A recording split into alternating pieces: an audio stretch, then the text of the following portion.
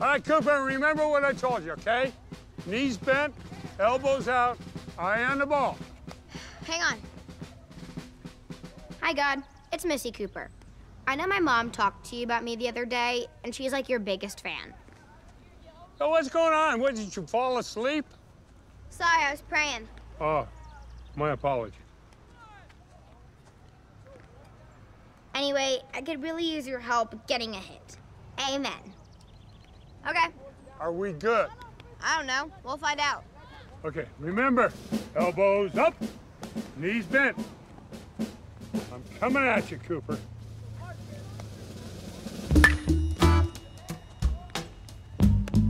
Way to go! Perfect!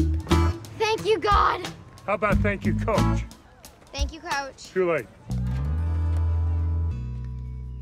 I have something for you.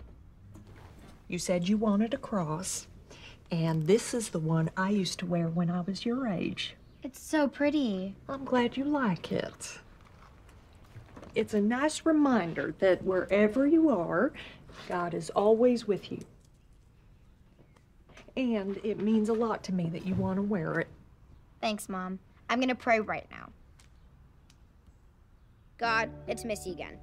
If you can hear me better, it's because I'm wearing a cross now. Please let me get a lot of hits on Saturday.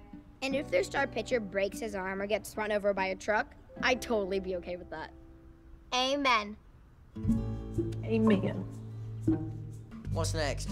We create a chemical flux by combining borax, sodium carbonate, lead oxide, and flour.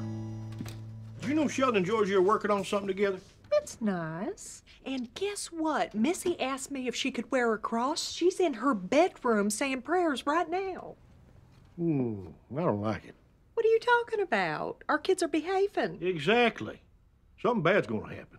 Why can't you just be thankful? Because that's when life kicks you right in the plums, Mary. Dad, where's your power drill? Why? Our oven doesn't reach 2,000 degrees, so we're going to make a homemade kiln out of a garbage can. And there go the plums. Are you two trying to burn down the house? Then I hit it over the right fielder's head. Sounds like you had a good practice. I did. Coach said he's gonna have me hit cleanup. Missy, will you rub your cross on my bat?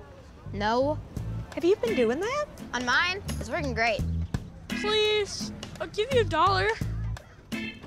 Fine. What do you think you're doing? Sharing God's love, making some cash.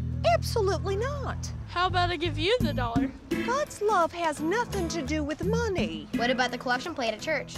That is different. That's where I found this $1. Okay. Bye.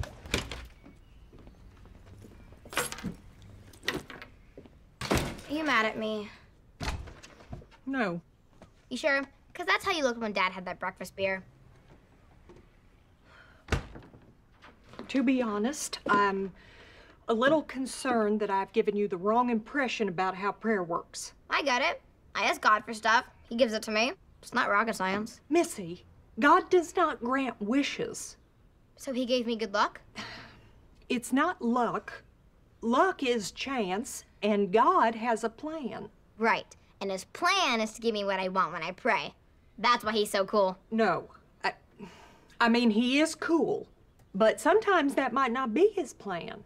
Then what's the point of praying if he's just gonna do what he wants? You don't pray to God to get things. You pray to build a relationship with him. This is too complicated. I'm just gonna keep rubbing this thing on my back and kicking butt. Okay. That is it. Take it off. No, I need it. The game's Saturday. There are more important things than baseball. Now hand it over. God, cover your ears. Damn it. Missy Cooper! You are not ready for that. You give that back. Oh, you... Get!